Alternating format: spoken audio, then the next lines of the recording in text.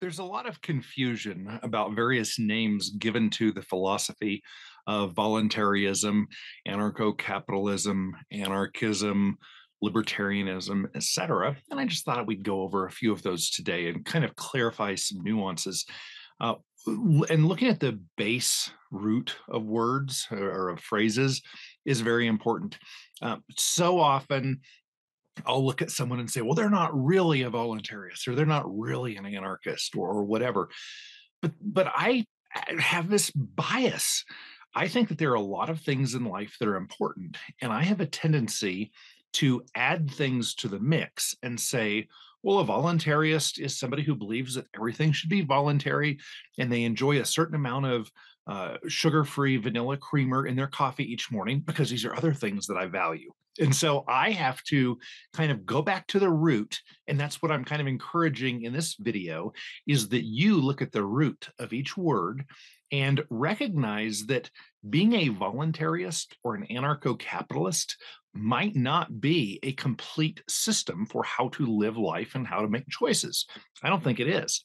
So voluntarism, everything should be voluntary. That is essentially what voluntarism means. Various people, including Auberon Herbert, who kind of coined the phrase, Karl Wagner, who made it famous in the last 30 years, and a number of other famous voluntarists, each have their own idea of what it is. But really, if we just look at the word, nobody has a right to claim it and say that, it means anything other than what the word means. And the word means everything should be voluntary. Believe in voluntary interactions, nothing else. That's voluntarism. Has nothing to do with Bitcoin or ayahuasca or organic foods or conspiracy theories or any of that stuff. Has nothing to do with that. There's probably some overlap. A lot of people who look into intellectual things will also be interested in a certain type of economics, Austrian economics. But just because a person is a voluntarist doesn't mean they've ever read a single thing about Austrian economics. Most have, many have, but not everyone. Let's look at another phrase or title, anarcho-capitalism. Anarcho, essentially, don't think there needs to be a government and don't think it's a good moral thing for there to be a state, people who coercively rule over others, even if you're really scared and you want them to. It's just not morally acceptable. So that's the anarcho part. Capitalist. Capitalism is essentially who gets to own the means of production and benefit from it. So a capitalist would say that if Billy is really good at building things, he's a contractor, a carpenter, that he should be able to own his own hammer, and we'll call that his capital. That's his tool of production. His means of production is his hammer. He can own his own hammer, and then he can go out to somebody and say, "Hey, I would like to fix your roof," and the person says, "That sounds good," and then Billy fixes the roof. The other person gives Billy money in exchange for having fixed the roof. Billy gets to keep that money or use it however he chooses. That's capitalism. The other alternative that's pretty popular, an alternative that's popular, is collectivism, or kind of a, it goes by a lot of different names, but the general idea is that Billy is not allowed to keep the money. He may not own the hammer. The government would own the hammer. And then when the government would decide whose roof needs to be fixed, they would then say, Billy, go fix that roof. Billy would go fix the roof, and the government would be paid the money.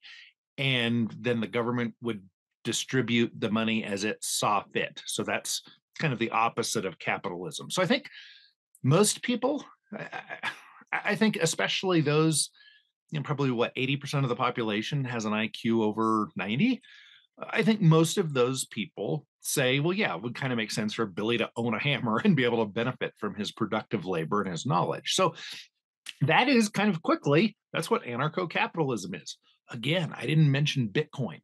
I didn't mention LGBTQTR, or I didn't mention being a Christian or not being a Christian, or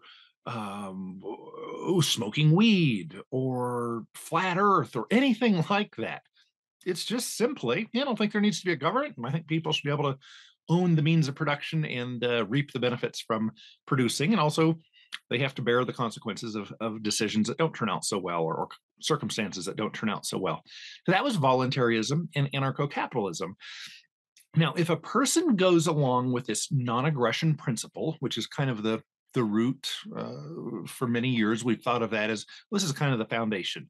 You just can't initiate violence against other people. That just ain't right, man. Don't do that. Well, is that an entire life system, a good system for living a good life? No, I don't think so. I think there are things like being a hard worker, looking ahead, predicting what can and what is likely to happen, what isn't likely to happen, what could happen, and then preparing your life to be able to handle those things. I think that's important, but it has nothing to do with thinking that everything should be voluntary or being an anarcho-capitalist. Has nothing to do with that. I wish it. I wish everybody would do both of those things. Live a responsible life and have a good, kind, compassionate humanitarian philosophy like voluntarism. But you can do, you can kind of piecemeal the thing, and so it's hard to look at somebody and say, well, he's a voluntarist and that explains blah, blah, blah. No, that explains one little corner of the world. That explains what that person's philosophy is about how humans ought to interact with each other, or more so, how they ought not. You may not initiate violence, the non aggression principle again. It doesn't say that you need to be kind or loving or giving or anything like that. Those are all other little aspects as we build ourselves into being the people that we want to be. So let's not confuse those.